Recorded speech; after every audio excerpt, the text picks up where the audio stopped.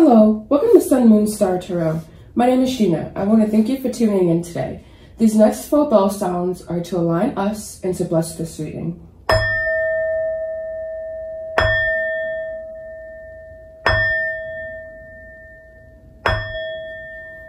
This is what is angel number 1111 trying to tell you. This is for all signs, obviously. So if you keep seeing angel number 1111, we're just going to go ahead and see what your guides / higher self is trying to tell you with seeing those repeat numbers. So I'm going to go ahead and shuffle. So what is angel number 1111 telling this person spirit? What are you trying to communicate to them? We have the Queen of Wands, Queen of Swords, excuse me, coming in. On the bottom of the deck, that popped out at me. Right, so just 4 cards, what are you trying to tell this person by giving angel numbers 1111? Right, so we have the Chariot. So movement is needed at this time. If you are being stagnant or if you are hesitating with something, Spirit is encouraging you to take that leap of faith. And then we have the 9 of Wands. So we have a culmination of something. So a culmination of all of your hard work is coming and you're about to receive a reward. Yeah, you're about to receive a reward. And then we have the 10 of Pentacles. So you are about to harvest some abundance into your life. But this only happens when you move forward. And one more card, please, about what are you trying to tell this person with angel number 1111? And beautiful, you have a Fool. So a new beginning that requires a certain sense of naivety and a certain sense of innocence and a certain sense of you just kind of like trusting in the universe. And then we have the 10 of Swords. So something is needing to be shed, something is coming to light for you, and perhaps this is a harsh truth, but you need this truth to move on, to move into this Chariot energy, which is all about 7s. And 7 is like your crown chakra. So perhaps your crown chakra is needed to be open at this time. And that looks like you being disconnected from Spirit. So Spirit is moving you into reconnection with her. And you're being called to lay down your burdens. And when you do this, you will call in this 10 of Pentacles energy here. So this is a beautiful spread, guys. So right now, a lot of journeying for you and a lot of new adventures, especially with the Fool here and the Chariot. That's like things happening quickly, swiftly, and you kind of just taking that leap of faith into the unknown. And it may scare you with this 10 of Swords here, but it is destiny. It's what's supposed to happen. You have new direction, beautiful, with this under this Chariot card here. So Spirit is really pushing you in a new direction. So if, like I said, if you have been stagnant in any way, now is the time to kind of pick up your feet and go in a new direction. We do have Crossroads coming in under this 9 of Wands. So it may be hard for you to make this decision because it feels like you're not between a rock and a hard place, but you just view everything as being a good option. But there is one option that serves your best interest. And Spirit is calling you to tap into that energy. And then we have these cards popping out. Nostalgia, mirroring, and fresh start. I'm going to put them back in because 3 came out. And there's 2 remaining spots here. But right now, this time, you may feel like you have been at this point before in your life. And it's causing you to like kind of not revert back to the old, but kind of see what happened in the past. So it is okay to use the past to make decisions, but realize that this is a fresh start. That Spirit is wanting to usher in here. So just keep that in mind when you're making this decision. One more. That one went to pop up. We have Tribe. So you may be finding your peoples. And by finding your peoples, I mean you may be finding your soul tribe. And this can even look like finding your, I don't want to say twin flame, but finding a partner as well, because that is also a part of your soul tribe as well.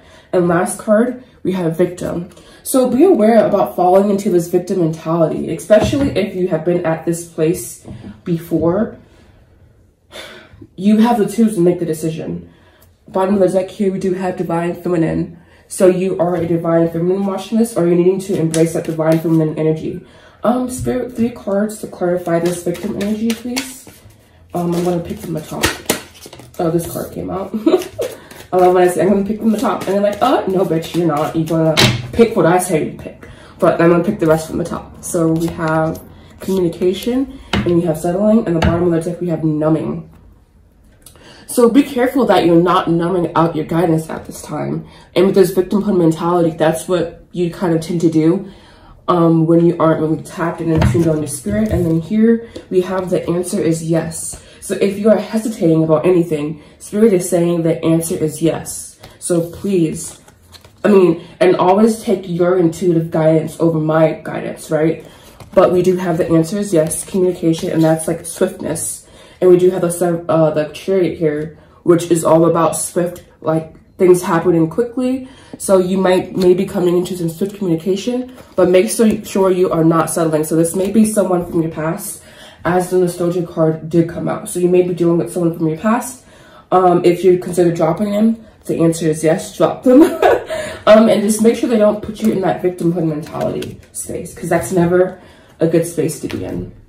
All right, so I'm just gonna pull, I guess 4 cards for guidance, because I'm only at, well, 2 cards for guidance with this deck. This is the Soul's Journey cards by James Van Praagh. His last name is kind of weird. Just 2 cards. Okay, we have imagination. I embrace ignoring the creative aspects of my mind. And that is that divine feminine energy coming in, because divine feminine is creative. And she is very passive, and she allows spirit to fill her. So if you're feeling empty, allow spirit to fill you. And then we do have forgiveness. I acknowledge that harboring resentment blocks the flow of love. So perhaps that is that victimhood mentality coming in. So if you have any resentment towards anyone, heal that. And because you are only blocking your own blessings, and you are only blocking what is meant for you. So if you still have hatred in your heart for anyone, and not even hatred, but just feelings of animosity towards someone, you are being called to correct that so you can receive all the blessings that are meant for you. In the bottom of the deck, we have freedom. I possess the power and the free will to create my own happiness. And again, going back to that victimhood card, victimhood means that you feel like the power is not in your hands. And this is spirit saying the power is in your hands. So manifest what you want. And you can manifest an end or a beginning to any situation. And if you're wanting a private reading, just leave a comment down below. Or you can visit my site at thesunmoonstartarot.com. And you can book a reading there. I do offer 5 card readings for, I think it's $20. And that is a video reading, by the way. All of my readings are video readings. I do not offer email ones. This card came right. Wow, guys. Intimacy. So you are calling in a twin flame. I knew this card was going to pop out, but I didn't want to get my hopes up, because as a reader, you never want to be attached to the messages that you want to receive, because again, that does not allow spirit to move. But I saw this card when I was shuffling, when I first shuffled the cards, and it came out again. So you are calling in a twin flame union, but you have to let go of this resentment and this victimhood mentality, and you have to turn in this new direction in order to receive what spirit has for you. All right, but you are a divine feminine, and you are calling in a divine masculine. But you want all of your wounds to be healed before you can call in such a beautiful, strong connection. So look to where you need to be healed at, okay? And one more card, please, Spirit. Thank you. All right, and then we do have sacred wisdom. So right now, Spirit is really providing you with sacred wisdom to really make all the choices that need to be made. So if you feel like you can't make the choices, you can. Because all that wisdom resides within you. And again, if you are needing a personal reading, please reach out to me either on Instagram or on my website, or email me even. It's thesunmoonstartarot@gmail.com. And then at the bottom of the deck here, we do have boundaries. So right now you are learning to build healthy boundaries, and perhaps that is that new direction that you're needing to go in. And perhaps this will alleviate that victimhood mentality. But guys, thank you so much for watching. If this reading resonated, please make sure you like and then leave a comment down below, and also subscribe to my channel. And I will see you guys again soon. Namaste.